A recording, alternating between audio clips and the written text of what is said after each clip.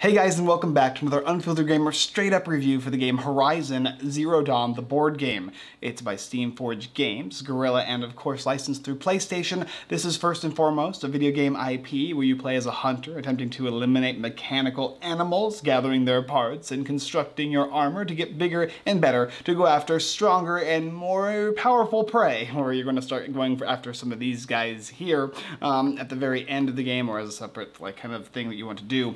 The base game here is going to include pretty much everything you see minus these two big guys, the Thunderjaw expansion and some stuff off to the side here. But what you're going to be doing is setting up scenarios. You'll go from one scenario to the next, to the next, to the next, attempting to defeat the animals before the scenario ends. You can leave early if you want, but if you do so, it might cost you the ability to progress better throughout the next portions of the campaign. You can make the game harder, more difficult, more challenging throughout the game by selecting more difficult scenarios, or you can go the easier route, but the game remains the same. It's a semi-cooperative, semi-competitive game in which you're going to work together to defeat the monsters, the mechanical objects, and you're going to attempt to gather victory points, these sun tokens. You can get up to 3 points if you accomplish your goals and basically do the most damage by defeating or one-shotting each of these units, and then you're going to go through this phase in which you're going to upgrade and get yourself to be a little bit more stronger as you progress throughout the game. Will you score the most points as well as complete the scenario with your fellow hunters, or will you be defeated in a scenario where you get defeated by losing all of the units based on the number of players in the game?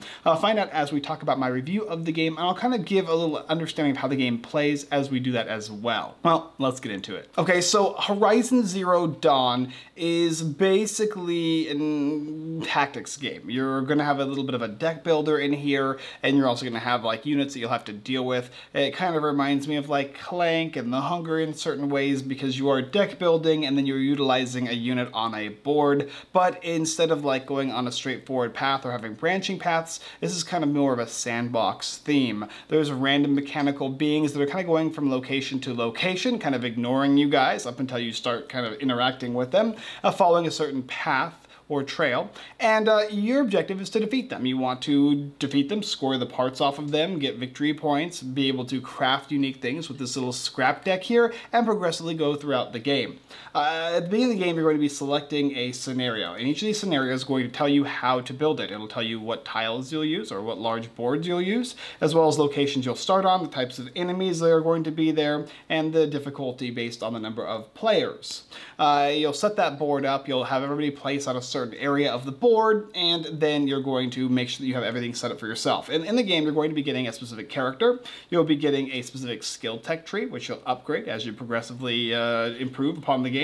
Being able to go from 16 card decks all the way to 22, depending on the character that can range though, as well as you'll be able to choose to either add new cards to your deck, new traits to your character, or new weapons. These characters all have their own unique abilities when it comes to selecting certain things on the characters. Like when this hunter kills an enemy, they can scrap 2 cards on the bottom of their discard pile, taking an additional glory point. Glory points, victory points, most important thing in the game. And then of course you'll have your armor, which is going to allow you to defend against enemy attacks, and you'll have weapons. You'll be drawing cards from a deck that you start with, and you'll be able to utilize these cards. These cards are kind of like your health, and they're also going to be cards you'll use to defeat enemies. If you run out of cards in your deck, you're going to faint, you'll lose your victory points, and you'll be in trouble. And that's where the deck building portion comes in. You're never going to be continuously adding cards to the deck here. It's only going to happen at the end of a scenario. How a turn works is pretty simple. You're going to be picking your character. You'll take 2 actions. An action could involve running, which can alert enemies next to you, which will give them little alert markers. Then you have the ability to sneak, which can maybe avoid being detected by enemies. You'll have the option to use a ranged attack, and you'll have an option to use a melee attack. And based on the range of your range is how far you can shoot, and you'll be shooting kind of by counting the tiles. Or if you're melee, you're going to be most likely to have to be right next to it or near it, and sometimes enemies can walk into your space. If you don't defeat the enemy instantly, well, most likely at the end of the round, the enemies will have an opportunity to attack you, and they all have their own unique cards. They have their own unique system based on which hunter it is they're going to be attacking, how far away they are, and then you just follow the yes/no answers. Are they move 1 space to the closest hunter if there's one within 1 square? If not, you move 1 space to the nearest board edge and remove this enemy from the game if it reaches the end. And so they all have their kind of own unique instincts as as to how they function. And of course the players do as well. One player is going to be a more brute strength melee character, another is a ranged attacker that tries to do the last hits on the characters, and other ones are more like combo characters as well. As you progress throughout the game too, you're going to be drawing these stamina cards. If you don't get the cards that you would normally upgrade in your trait deck, maybe you're going to go ahead and choose to upgrade your traits or your weapons, and you'll get increased deck allowance. And if you don't pick up any cards in the buying phase, then you can go ahead and get these things, which basically are kind of like just one life. Unless you draw them, you just discard them to draw a new card. But they substantially increase your deck, or I should say minimally increase your deck as the game progresses. This game has a lot going for it. First of all, the way that you play it is a lot of fun. Moving around the board, attacking the enemies, working together in certain ways to make sure that you don't lose, but ultimately trying to be the one who's on top, the main hunter. And the way you do that is defeating the enemies, reducing that HP to 0. You'll be rolling dice in the game based on whatever it is that you're attacking with. If I'm attacking with my hunter bow, I'll need an arrow. I'll use my hunter bow's ability, I'll roll these guys here, and then I'm going to score points of damage based on the number of pips on the die. I'll check the enemy's defense, and if I can push over, that will crack the enemy's defense. It could destroy the enemy, could destroy the enemy's defense. There's a bunch of different things it can do, but it will give me additional resources or value or even points, depending on how I choose to go about doing it, which all works excellently. The one thing about combat that I'm not super satisfied with is the fact that you could do all the damage to the enemy but one, and then one person can walk over and pop it, and then you lose they get everything and you get nothing. And you could obviously choose to go for the armor, which is more likely to score you points, but the big amount of damage that you push onto the enemy if you do not get that last killing blow is going to get you no deals. I'd prefer to play this game cooperatively or competitively, but not semi-co-op, especially because you feel like you've been cheated even though you're working together to some extent, because there's ultimately one real winner, and then there's kind of like everyone wins, but no one ever feels that way in these games. Usually it feels like there's one winner and you just didn't do enough, but the game kind of pushes this last hit scenario to make you feel like you just didn't get the right luck needed at the right time, even though you did the most work or most damage, and I think a lot of people are not going to enjoy that super much. The deck building aspect. So like I said, you'll be defeating enemies, you'll be drawing these cards here, and there's going to have little symbols on them, different colorations, and at the end of every single round before you move on to the next scenario here, you're going to be taking a deck based on the level that you're at. These cards are going to be weapons, they're going to be ammunition, there's going to be armor, and you'll be able to buy them based on the cost on the top right, which is based on the symbols on the salvage that you've gathered from defeating the mechanical monsters. And you can kind of equip these to change your equipment around, add new cards to your deck, remove cards to your deck. It's very limited. There's not a huge amount you're going to be doing during this phase, because typically you're not going to have a whole lot of resources, even if you defeated a lot of things. So most likely you'll be gathering maybe 2 to 3 cards, or even 0, as each of these different phases progresses. And then you'll move on to the next scenario, setting up a new one, adding new monsters, making them a little more challenging. Players who did poorly will kind of get a little bit of a catch-up mechanic by being able to draw one of these guys here that changes the game. At the start of the encounter, once all hunters have set up, you may switch the starting position of any 2 enemies. So there's ways that you can kind of mess with the game to allow you to get kind of an advantage. There's other advantages you can get as well. And that's basically the idea of it all. There's certain characters that are going to be doing different types of damage, whether it be fire damage or lightning damage or frost damage that affect monsters in different ways. You'll be able to get additional victory points if you perform certain things that your character wants you to do. And there's also going to be the damage markers and, of course, the alert markers indicate when the enemies are going to be attacking or just simply walking across the board, attempting to leave the board, or get out of the board.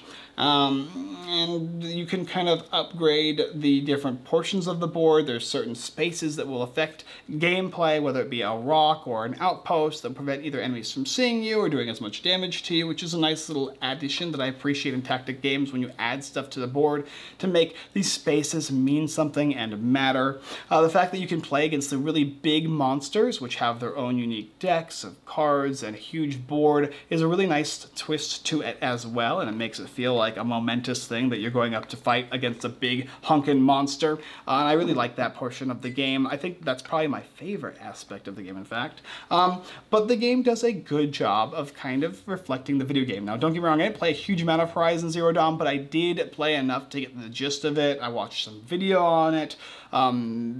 It works. This feels like you're doing what you would want to do in a video game. I think most of my friends who either, I don't know if they played it or not when we played, but they've at least heard of it and seen it as well, and they would agree that the theme and stylization of the game is very similar in equipping weapons and new equipment and progressing throughout the scenarios. It does feel very good.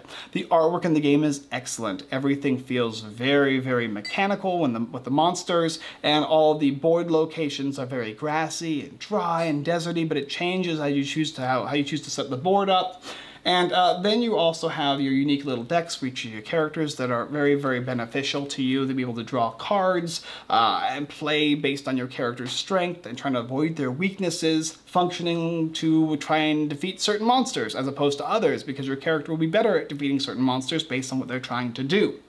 And of course, the changes of the game as far as the different types of board locations and whatnot. The artwork all kind of molds itself around that, and it feels really good. Even the equipment and the armor, I think it might even be modeling from the game, works great and adds to the theme of it. The quality. All the miniatures are excellent quality. They are highly detailed, they are thick, you're not going to be worrying about them breaking or popping off like some other games, and all the tokens are nice and thick. The cards are high quality, very high quality in fact, and they feel good in your hand. I have nothing bad to say about the quality or, of course, the artwork in this game. I think they did an excellent job with this game as far as that goes. And playability has a lot of replayability. You're going to enjoy playing this game over and over again because the scenarios will always be different. You can increase or decrease the difficulty. You can fight against different monsters. There's a ton of expansions that you can add to the game. And in fact, I think the game, you want the expansions in the game to kind of add that extra-ness to it. I feel like that's when the game is whole, is when you have the expansions to play with and the different monsters you can fight against. The biggest, scariest monster you get in the base game is this little guy right here. He's not really little. He's actually pretty big compared to your character as far as scale goes, but when you're comparing it to like the Thunderjaw or the bird over here, the Stormbird, is just not in comparison. These guys are awesome, and of course, as you can see, I'm trying to start painting this guy here. I just kind of primed him up. Regardless though, this is a lot of fun. If you don't mind the competitive aspect of one player mainly winning, or you simply want to make it the cooperative or competitive and just drop out the semi-co-op, I think you'll have a ton of fun with this game here. There is some wonkiness to it, definitely. The shop phase, the deck building could probably be taken out to just mainly have an upgrade system that you work with on your own instead of having to do all this extra-ness. There's a lot of extra steps. I'm not going to say that it's clunky or anything, but it just feels like there's just extra that you're having to constantly do when you just kind of want to get in there and mess with the monsters. But you do that for the majority of the game, and that's the best aspects of it, the tacticalness. I really, really enjoyed Horizon Zero Dawn. It's like, you know, an average game, and this is just like right over that. I had a lot of fun with it, but it wasn't super amazing just because there's just little things about it that were kind of like pushing it back. I enjoyed this game definitely more than the Dark Souls board game, and I think that this is kind of like an upgrade and an improvement upon that system as to how you're getting your equipment and working with it. I think most people who love the Horizon Zero Dawn IP are going to enjoy and dig this game, and if you love painting miniatures, and if you enjoy tactics games as well, this is one I strongly urge you to take a look at.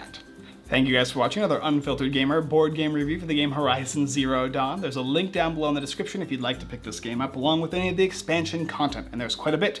I only have 2. There's more than that. You can also check out the website unfilteredgamer.com, blog posts, giveaways, Kickstarter lists, and more. Our live stream at 6:30 p.m. PST on Facebook and Twitch. Subscribe to the channel, hit that like button, and comment down below whether this is a game for you or not, whether you'd pick this game up or not, and if it resembles the IP. Sorry guys, that's pretty much all I got for you, and as always, I look forward to defeating the Thunderjaw with you next time.